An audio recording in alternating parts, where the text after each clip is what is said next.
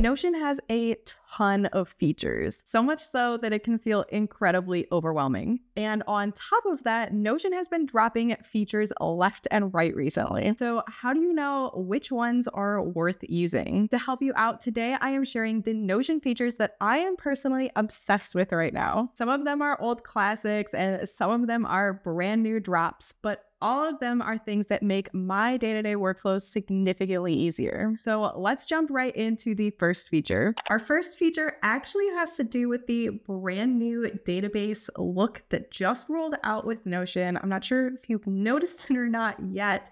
Some people may not have it still, but I'm pretty sure everybody's got it by now. There is a big interface update with databases specifically, and there are some nice little features about that. I know it's kind of had mixed reviews because some people have been confused about where to find different settings. Everything is still there. You can still do everything you could before with databases. It is a little bit different. But one thing I'm absolutely loving about it is that you do have the option to now close all of the different settings that you have for your databases at the top. So if I hit this little minimize button, all the settings go away, and even the button for a brand new page goes away too. And this is super nice because in some places where I have databases set up like this in kind of tight little spaces, I can actually minimize that and hide it. It's not going to pop up. It's not going to bother me. And on top of that, if I have other tabs, I can actually see those tabs because sometimes they get cut off with all these different settings showing. Like if I expand it back out, you can see my secondary tab got kind of cut off. And so now if I minimize that back, I could see both, which is so great. So now I have the option to pop open those settings if I want to, or close them if I want to. It just makes things a lot cleaner in my opinion. And you can kind of keep that closed, especially in places like this, where you don't want that showing because it's going to kind of like mess up the aesthetic of what's going on. So whether you are a fan of the updated interface for databases or not, I think that is a really big win for Notion in terms of aesthetic and just overall functionality of databases. My second feature isn't necessarily a new feature, although it is newer. It is having pinned tabs at the top of your Notion desktop app. So if you are working in the desktop app, this is a great feature. I highly recommend using it. And I love pinning all of the pages that I go to very frequently because it makes it very easy for me to navigate between those pages. And something that they recently kind of tweaked and updated with this specific feature is that when you are in a page, so right now I'm in my business page right here, if I open my branding page, it's actually going to open a new tab and it's going to keep the tab that I pinned open all of the time, which is so fantastic because a lot of the times if I'm working in my daily planning page, for example, I come down here and, I'm working on a piece of content or I'm working on a to-do, like this one specifically was to film this video, and I will open up the video in a new tab. It's so much easier because it does keep my daily planning page open for me. And then the video is in a new tab and I can kind of flip back and forth if I need to. So love that little feature with the pin tabs. If you're not using pin tabs, this is a really great reason to go ahead and set those up. If you want to pin a tab in the desktop app, all you need to do is have a full open tab right here.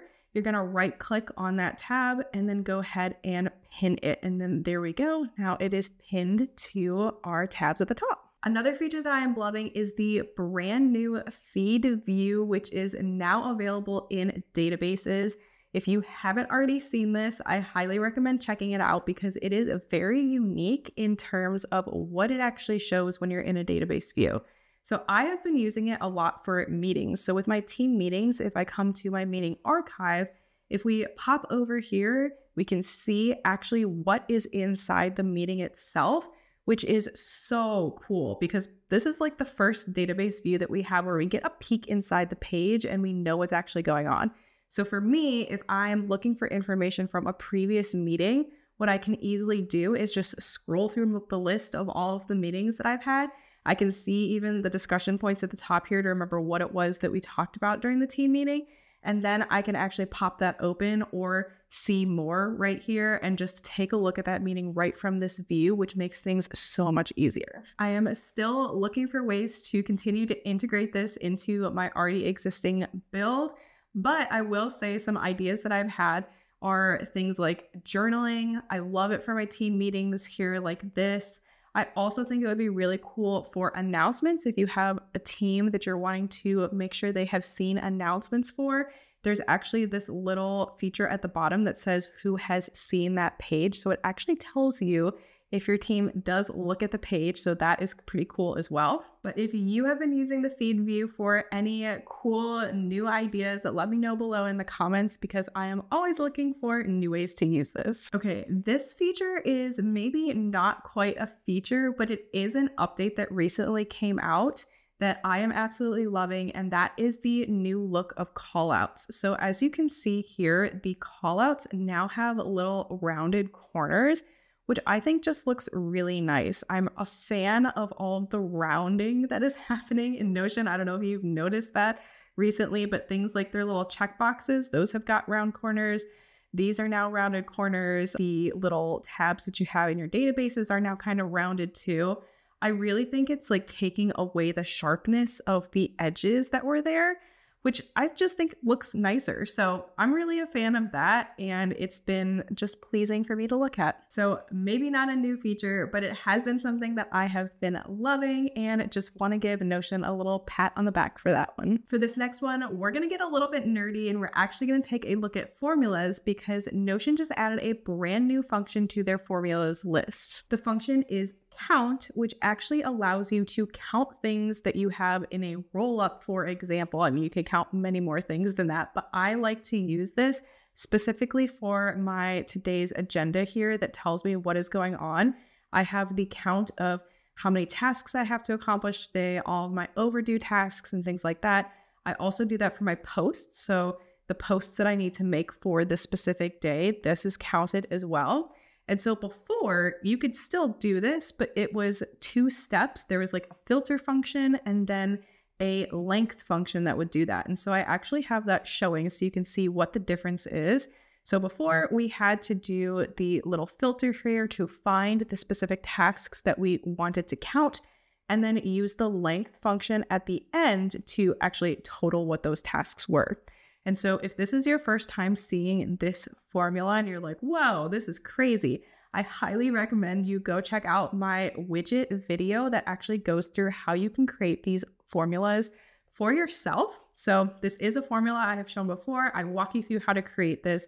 Highly recommend that video first. And if you want to deep dive even further into formulas and really understand why you are creating what you are writing in your code, I highly recommend checking out my masterclass, the Formula Foundations, that teaches you how to create formulas in Notion. Even if you don't have coding experience, we get you through that part too. Check out that masterclass. I will leave the link in the description below for you. Now, what we can do is we can actually take out the filter here and just replace it with count and then remove the length at the end. So not really a huge change in the overall formula because I'm still putting in what it is that I am looking for, but I am reducing the amount of functions that I need to 1 because count is automatically filtering and counting for me at the same time, which just makes life a little bit easier when I'm going to write code like this. And it's a little bit cleaner on the back end for Notion too. I absolutely love that they added this in because it means that they're paying attention to what people are using the formulas for and taking a look at what they can make easier for us as we are going to write formulas and code these in. So thank you, Notion, for that little nice update here. That is making my life much easier. Now, I want to quickly jump over to Notion Calendar for this new feature that they recently added, which is the ability to actually change the status of something that you have in a Notion database from Notion Calendar, which is pretty darn cool in my opinion. So I have my content database as well as my task list synced to my Notion calendar, which means as I assign the days and the times to when I want things to be going out, either for my content or I want to be doing specific tasks, they actually show up in my calendar here. For example, I am filming this video right now. I can actually change the status from here to be in progress because I'm working on it. And as you can see, this little icon that's right next to it actually changes. So now it's got the little timer, meaning you're working on it. Before, it just had like this empty circle, which means it wasn't finished. And then as you can see, for some of the content that I've already published here, it is checked, meaning that it is done. So that's how you can kind of see what is going on with the status of your items in your databases from Notion Calendar itself. And I just think that's super cool because this is kind of taking it one step closer to being a little bit more like Google Tasks. So if you use Google Tasks to time block on your calendar, this can help you. This is kind of going to replace that a little bit for you. And if you're curious how I got my tasks on here, I actually talk about that in my video all about Notion Calendar itself and how I'm using it. So I do recommend checking that out. I know that Notion is working hard on integrating databases a little bit better into Notion Calendar itself, and this is just step one on that journey, and I'm loving where they're taking it. Okay, we are heading back into Notion to talk a little bit about buttons. I love buttons in my Notion workspace. I think they make things so much easier, especially when you set them up with all of the different automations that are available. And something that a little bit more recently was added to buttons is the ability to add formulas to our buttons. And that has changed the game, I feel like, when it comes to buttons themselves. So I want to take you to my projects database just to take a look at what I mean by this. So one that I love to do this with is with my projects, because this actually allows me to pull information from my projects page here and add it to my tasks since I have a new add action item button. So if we take a look at the settings for this, if I click in here, you can see that I'm adding a task to my tasks database here as a biz task specifically. And then what you can do is you can actually add in formulas to all of these different properties. So if I choose to add any property that's here, you can always come and change it to a custom formula, which is going to allow you to have a little bit more wiggle room with what it is that you're putting into your properties when you're adding an item to your databases. In this case, I am wanting to make sure that the task that gets added is connected to my projects page here, which is what's happening with this page specifically. And then I also want to double check the goal that is linked to the project, and I want that to go to my task as well. So with that, I have a custom little formula that looks at this page and pulls in the My Goals property from the projects database right here. And so now when I add in a task to my task list, if I press this button, a new biz task comes up. And then I also see that my goal was automatically linked for me.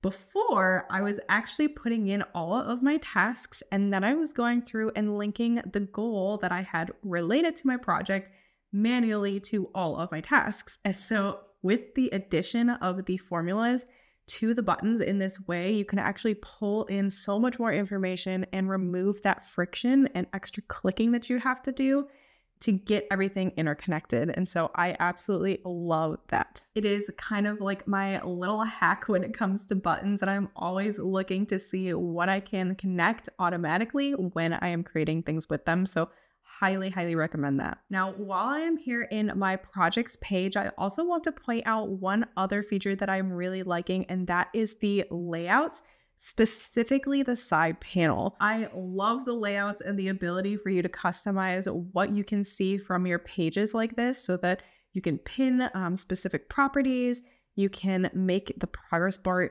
bigger if you want to, because you've kind of singled that one out specifically. So all of this is super nice, but to me, the best part of the layouts is the side panel, because I can actually hide things that I don't necessarily want to be seeing all the time in the side panel and not even worry about them. So for example, with my projects database, I've actually hidden my tasks relation in the side panel for this one, because inside the page itself, I have all of my tasks showing. And so I don't necessarily need to be seeing them again with the relation here. And I don't even really want to see the relation itself at all, because I've got the tasks showing in the page here. So I put that guy in the side panel. I don't have to worry about it. I can just kind of close it and keep it out of sight, out of mind. And another example of this is actually with my content database. So if I come down here into our video that we're filming right now, we'll use that one as an example. I do the same thing, and this is actually with my information display property. This is what's connecting my today's agenda and tomorrow's agenda to my content, so that in my daily planning page here, I can actually see what posts I need to make for that specific day. So this is automatically happening for me in the background. Every time I use a template for my content, it's going to connect these for me, so I don't have to worry about it. And I just want to stick that guy in the side panel because I don't want to be seeing that when I'm creating my content. It's just kind of a distraction and a property that is not super important. And I love just being able to close that and not deal with it at all. So if you're not using your side panel to kind of hide those properties that you don't need to be seeing, I highly recommend doing that. And if you're not quite sure how to get started with the customizing your layouts in your database pages like this, be sure to check out my video all about database layouts. It will help you walk through how to get started with that. Now, this feature is an oldie but a goodie. I have used this more frequently now than I ever have, and I don't know why I didn't kind of discover it a little bit earlier, but it is using default templates for your database. Now, I don't always use this. So for example, with my task list, I have lots of different templates that I have for my tasks because I have lots of different categories and things that I might want to be doing with my tasks specifically. So there is no default template for this guy. I actually don't bother with that. I just make sure that I apply the template that I want when I am creating that task, or I use buttons to help me apply those templates and make it a little bit easier on me. But for databases that are a little bit more set in stone, I am using the same template for every single thing that I add into that database. Default templates are really great, and you honestly don't even need to have anything in the template itself. For example, my affiliate links, every time I add in a new affiliate link, I go ahead and make sure that the default is set to this little new affiliate link template. And when I add it in, literally all it is doing is giving this an icon, which seems a little silly, but that's another click that I don't have to do. And I really like the aesthetic of having my icons on my pages like this. So again, if we take a look, there is nothing on the inside. The template is completely empty. It is just applying that specific icon. So it's kind of a little hack. If you want to make sure your pages all have icons and they look nice, you can go ahead and apply default templates with the icon already set. And that's all you need to do. And every time you add a new page, it'll be there waiting for you. Now, of course, this can also be more complex if you want it to. If you have a database that has a default template that is full and has a lot of information in it, that's totally okay. It does not have to be something as simple as adding an icon like that. But either way, applying those default templates is going to save you a lot of time because it's removing that click for you. You're not having to add that in. It is automatically happening in the background. If you have any favorite features that make your life that much easier in Notion, be sure to drop them in the comments below so that we can keep the inspiration rolling. And if you found a new feature in this video that you're excited to go start using, be sure to give this video a thumbs up so that I know. In our next video, I am sharing all the different ways that you can create reminders in Notion so that you never miss important deadlines. Be sure to subscribe so that you don't miss it. And in the meantime, you can learn all about recurring tasks and how to set them up in Notion in this video next. I will see you guys in the next one.